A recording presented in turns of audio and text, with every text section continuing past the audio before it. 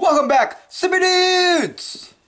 I am super tired right now. That took out that 1 second, the 1% energy I had left. Wow! Okay, I'm done. Anyways, it's been a crazy divisional round weekend. It really has been. It's been an emotional one. It's been a surprising one. It's even been just straight up really interesting. So first off, we have, who played first? The Rams versus the Packers. There we go. And the Packers won.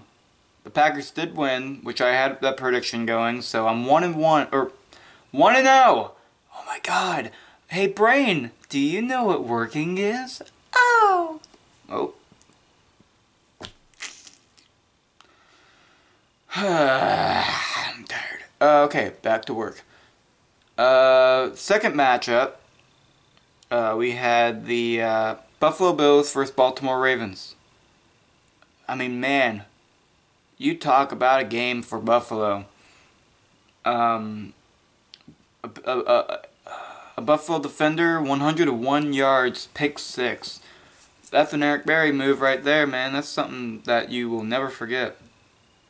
If I'm that player, man, I'd keep that in his number one plays of all time. Even if he has a better, a better play, you can't have a better play than that. Let's see.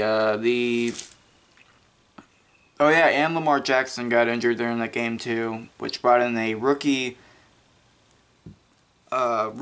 quarterback, and he had some struggles. He struggled more than Chad Henne. Yeah.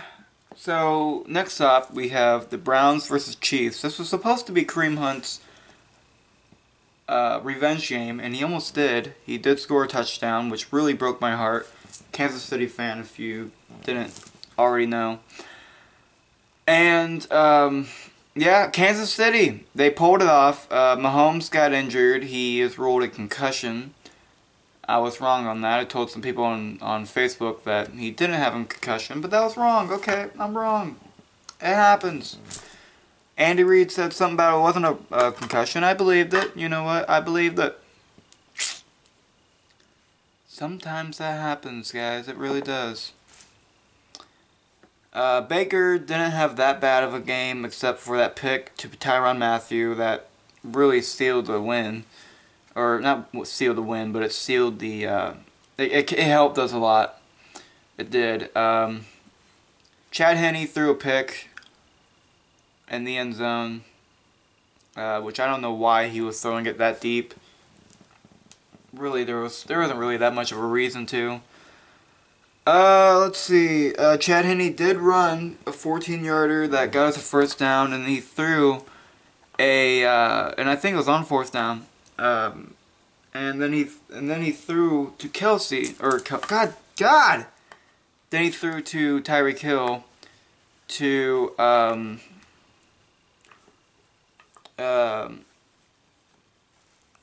Tyreek Hill. He threw to Tyreek Hill, and that sealed the win for Kansas City. Kansas City moves on to the AFC Championship versus Buffalo. The Kansas City Chiefs will host the AFC Championship at Arrowhead Stadium for the 3rd time in a row. And that is the 2nd time an NFL team has done that in NFL history. And ironically enough, the first team to do that was the Philadelphia Eagles in the 2000s, and that was Andy Reid's team. So Andy Reid making history twice. But then we go to the emotional game. Drew Brees throwing 3 picks. Last game of his career for sure. Or if he wants to come back. Who knows? He did tell Jameis Winston that it's his team now. So I think that did seal it. Drew Brees, if you're watching, you're probably not because, well, you're a celebrity. You don't have You don't want to waste your time watching this. Trust me. COVID. No, I'm joking. It's not COVID. I don't want to joke about that though. COVID is kind of getting bad right now. But stay safe, guys. Seriously, stay safe. But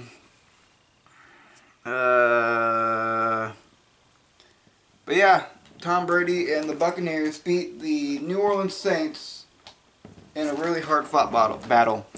I mean, there was a couple times the game was tied. Really looked scary. I think it was like 13-13 at the half. Then it was 20-20. And then the picks happened, and then, you know, Tom Brady did his magic, and it sealed the victory. Good luck, Drew Brees. We all love you. Enjoy your retirement. So now we have the Buccaneers versus the Packers in the NFC Championship. Second time in a row for the Packers to go to the NFC Championship game.